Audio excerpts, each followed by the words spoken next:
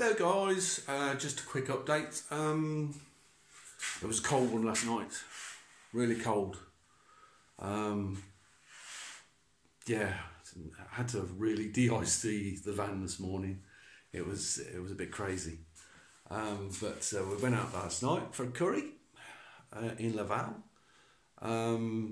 We've been to this place before. I think it's new ownership though. So, and yeah, so we had a curry between us. Well, obviously, the missus had a lamb tikka, and I had a lamb madras. But knowing I was English, they said, "Would you like extra spice?" And of course, yes. It was lovely, absolutely lovely. So the missus had a garlic naan, and I had a keema naan, and so yeah, it was lovely. But we did notice something. Even though it's under new ownership, we did notice that the prices have gone up quite considerably. I mean, this is a meal for two in a curry house.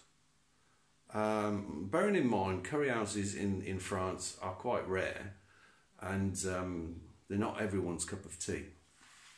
But we've been here before, but we haven't been here since the new owners took over, and we noticed it's €20 up. It is €20 up the price, and it came to €83 this curry and a couple of beers. So thankfully, the wife she gets food checks as a perk from or grocery checks, I think they're called, and she gets this as a perk from her work. So we paid most of it, on these checks, and she gets allocated, I think it's 30 a month or something like that, and they're each worth €9.50. So predominantly, she paid on these checks, and I think we had €8 or something to pay on top, which she just put it on a card. So the meal, in fact, actually cost us around €8.50, which is good. You can't grumble at that. So yeah, it was enjoyable, but we did notice the price hike. So just be aware. It's a great curry house, and the food is wonderful. I really enjoyed it. So I've got their business card. I'll take a photo and I'll put it in the screen.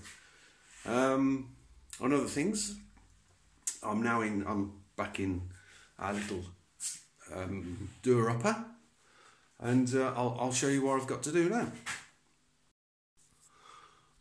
Right, this is what I'm doing at the moment. So I've connected the cold feed multi-cush, and put it in this conduit, and it's going upstairs to feed the kitchen, which is, I'll show you because the garage is below it, and it comes through here and it goes straight up that hole. So I've got another length to fit,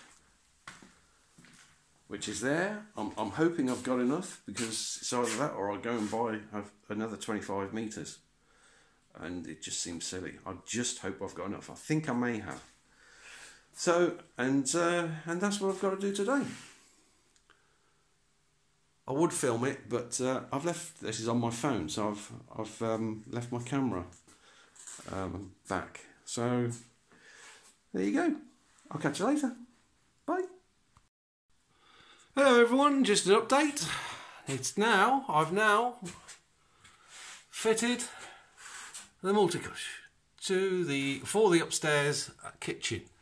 So you have obviously I've colour coded them, hot and cold, and I've boxed it all in, so it goes all the way along there, through the wall, and then goes through to the garage, and then it comes through there, and then goes straight up there.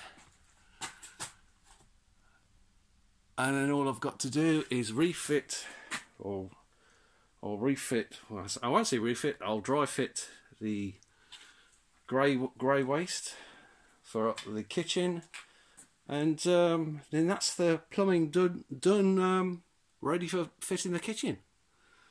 Okay, catch you later. Bye.